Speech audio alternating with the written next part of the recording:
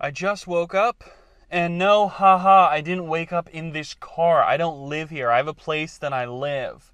But I just woke up, so I thought I'd record a video to give you some channel updates.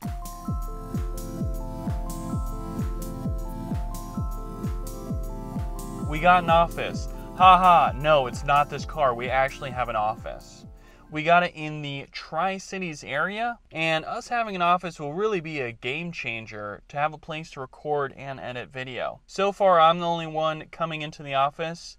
The boss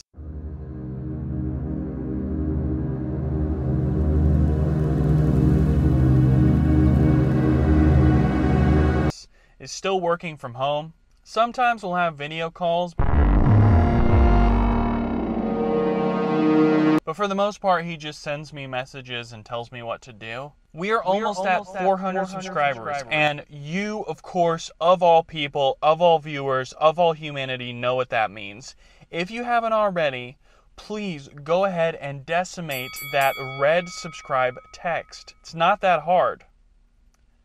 Okay, it's a little hard, but if you can imagine that it was easier and just do it, we would really appreciate it, especially because we got to keep the lights on in the office. Again, not my office. I am not saying this is the office, but we do need to keep the lights on in my office and in my car, but not too long because I've done that before and it drains the battery. I was trying to keep the lights on. Now for a little bit of scandalous news.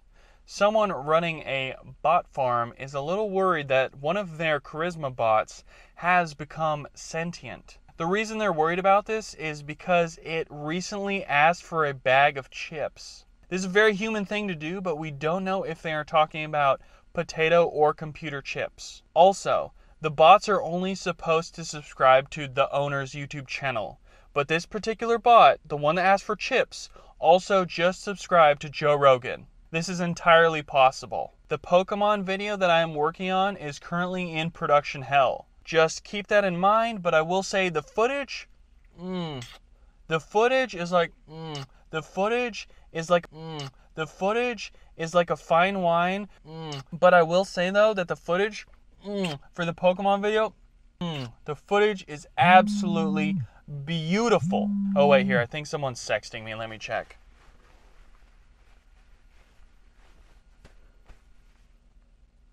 No, it's just a regular text. Anyways, and for this last section of the video, I just wanted to go ahead and read an email that we got. Now, as you know, we set up an email account to be more relatable. Email is a very popular form of communication. I don't know how much I need to fill you in. It takes place over the internet. It's like electronic mail. It's a little bit faster than snail mail, but it's a little bit slower than texting. It's kind of in between the two. Anyways, we set up an email account to be more relatable, especially to the boomers who use it as a primary form of communication besides Facebook Messenger. Now, we got an email on our email account, and I will go ahead and read it to you. Now, this email is from a very well-known large company that I'm sure you've heard of. The subject of the email is security alert, so I haven't read it yet, but I just saw the email and I'm a little worried about it, so I'm just going to go ahead and read it with you and we can work through this together. I will go ahead and read the email now. We noticed a new sign-in to your Google account on an Apple iPhone device. I have an iPhone, but honestly, it could be anybody. I don't know if it was me. I don't know if I've been hacked. If this was you, I hope it's me. You don't need to do anything. If not, I hope it wasn't not me. If this was you, I hope it was me. You don't need to do anything. If not, we'll help you secure your account. Check activity. I don't know what that means. So I'm a little worried about it. Still trying to discern this very cryptic email from Google. I don't really know what to make heads or tails of it. I would never was much of a coin flipper, but if I had to pick one, I would probably say heads. I'd say heads 50% of the time. The other 50% I'd probably go with tails. So that was Vloggiato 4, and I am sweating, so I'm going to turn the AC back on in my house. I mean, car.